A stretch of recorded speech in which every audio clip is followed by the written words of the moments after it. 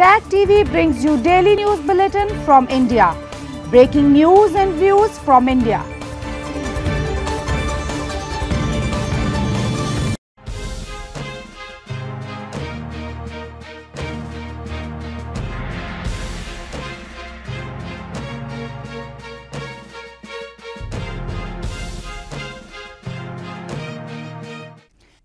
Good evening, welcome to South Asia Newsline. I'm Uzma Jafri. Here are the top stories we are tracking for you on. UNSC's Counter-Terrorism Committee meets in Mumbai. India recounts 26/11 attacks. Pakistan's ex-Premier Imran Khan kickstarts long march to demand snap polls. And regression in Afghan women and girls' rights is unprecedented, says UN official. And now for all the details. Foreign ministers from the United States and the United Kingdom and diplomats of the UN Security Council joined host India for a special counter-terrorism committee meeting in Mumbai on Friday.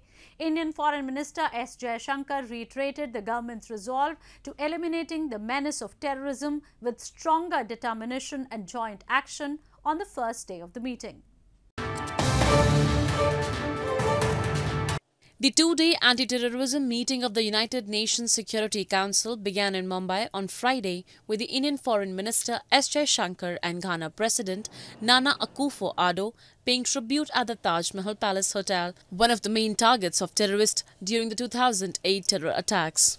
Jaishankar said the gathering of the UNSC leaders at the memorial sent out a strong message on countering terrorism. He said terror will not weaken their commitment to fight back. India has been the victim of some major militant attacks over the past 2 decades, most linked to Islamists based in neighbouring Pakistan. Terrorism may have plagued several regions of the world. We, in India, understand its cost more than others. But with that experience comes the steeling of national resolve. Decades of cross-border terror has not and will not weaken our commitment to fight back. Our real tribute to the victims will be to rededicate ourselves to combating and eliminating the menace of terrorism, and this by stronger determination and joint action. Key focus was laid on the rapid developments of 3 significant technologies used by terrorists: the internet and social media, terrorism financing and unmanned aerial systems during the meeting.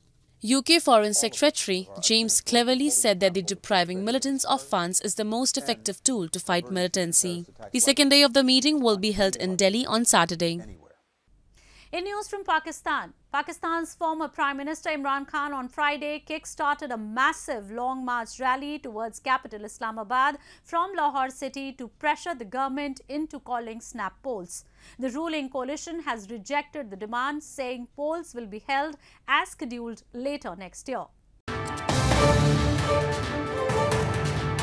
Pakistan's former Prime Minister Imran Khan gathered hundreds of supporters in the eastern city of Lahore on Friday to join a caravan of cars and trucks heading for the capital Islamabad to pressure the government into calling snap polls. Since being ousted in April through a parliamentary vote, Khan has held rallies across Pakistan, stirring opposition against a government that is struggling to bring the economy out of the crisis that Khan's administration left it in. The Long March rally is expected to draw more support along its way before entering the capital by November 4.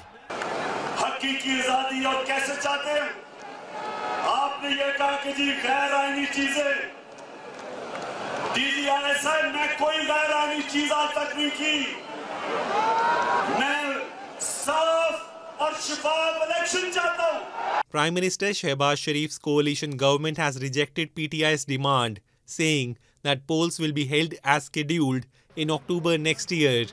The federal government, which runs Islamabad, has indicated that any deviation from approved protest plans will be met with force from the city's police.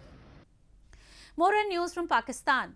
Pakistan's Interior Minister Rana Sanaullah has said PTI Chief Imran Khan and other party leaders will be investigated in the case of journalist Arshad Sharif's killing in Kenya.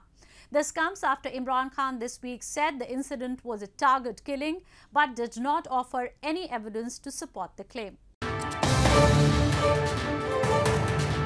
A day after opposition PTI leader Faisal Wadwa's claim that journalist Arshad Sharif's killing was pre-planned in Pakistan, Interior Minister Rana Sanullah on Thursday said PTI chief Imran Khan and other party leaders will also be investigated in the killing case. Former Pakistani Prime Minister Imran Khan on Tuesday said the incident was a target killing but did not offer any evidence to support the claim.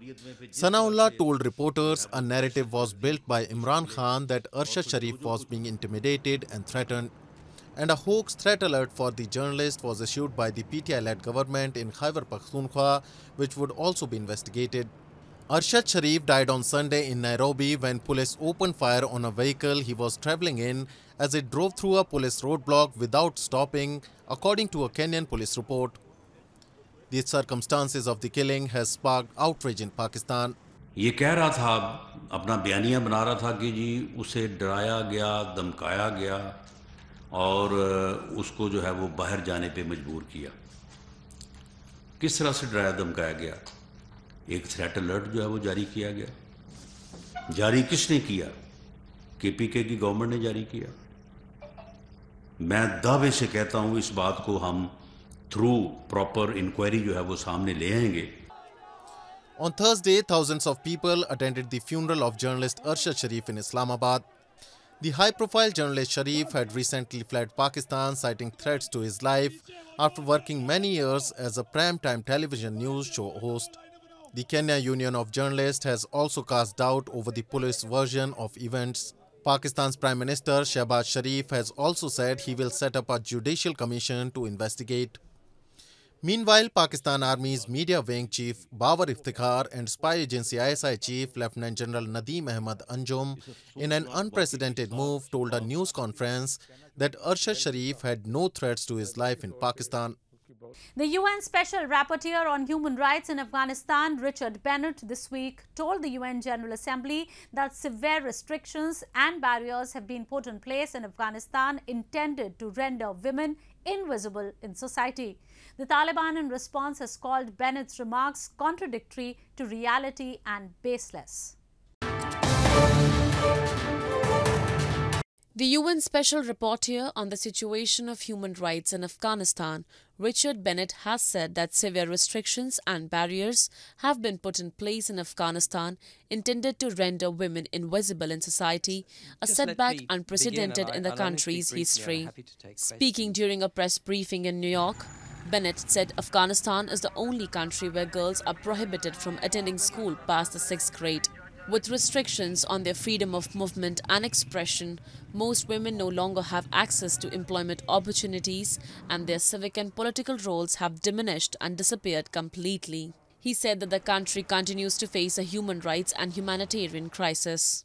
First of all is the huge regression in the rights of women and girls.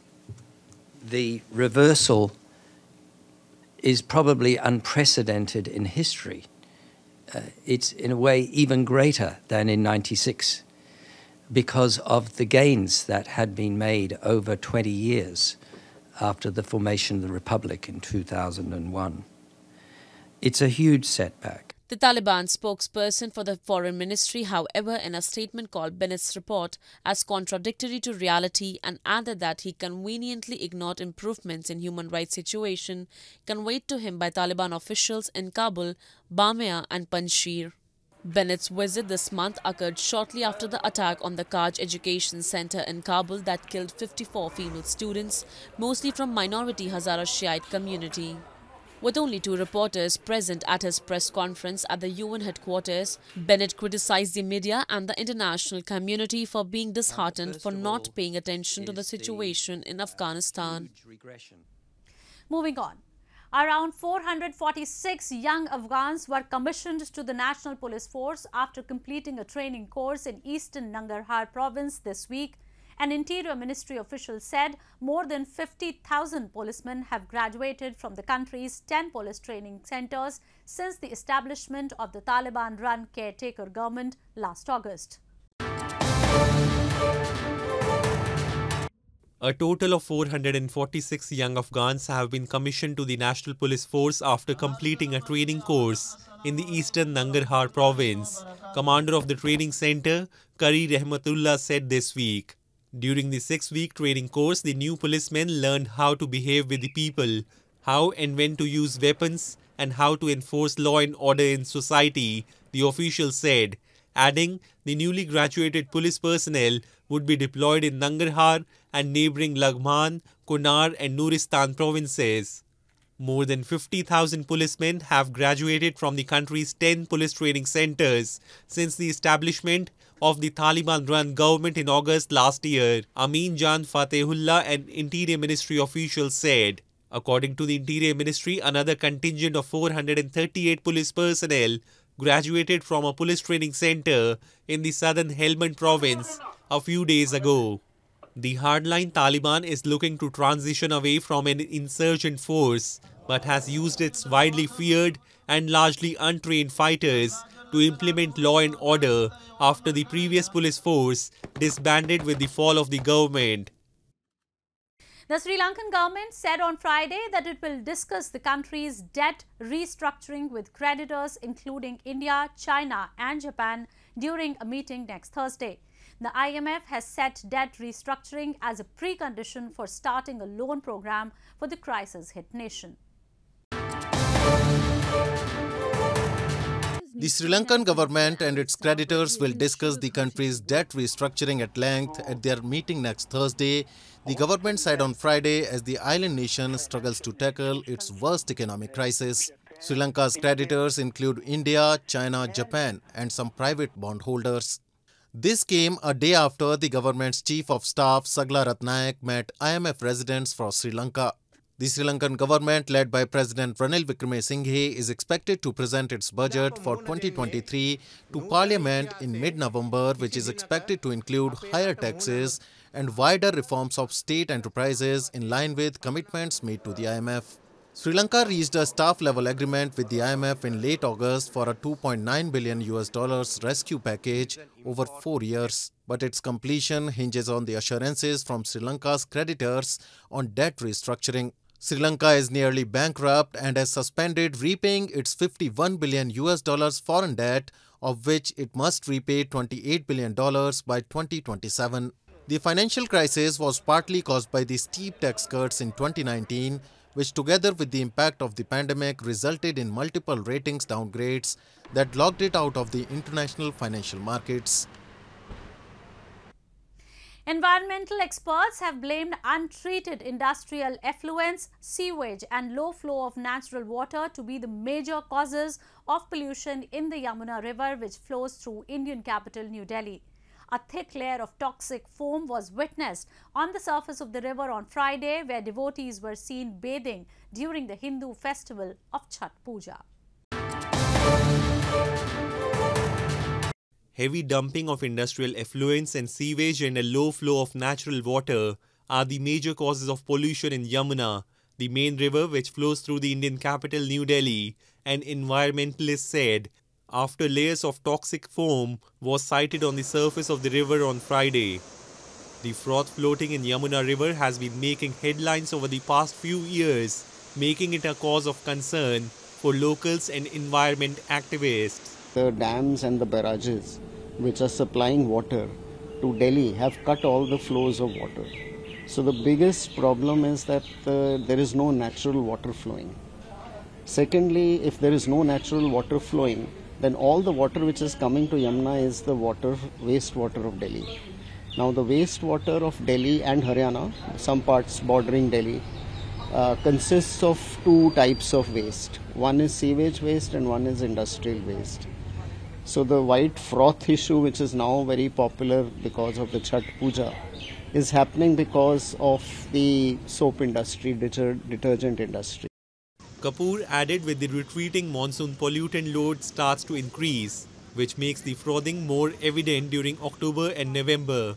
Despite the toxic foam, devotees in New Delhi on Friday were seen bathing in the polluted water as they marked the beginning of the Hindu festival of Chhath Puja, Sun God Festival.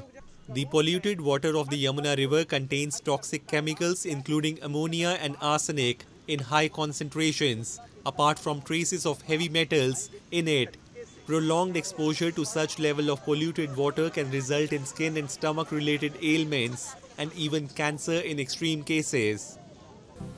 Well, that's all we have for you from South Asia this evening. Now our viewers can watch the show on SouthAsiaNewsline.com.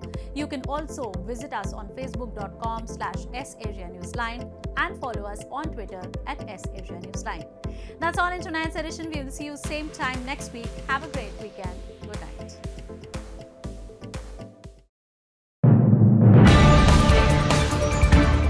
Tag TV brings you daily news bulletin from India. Breaking news and views from India.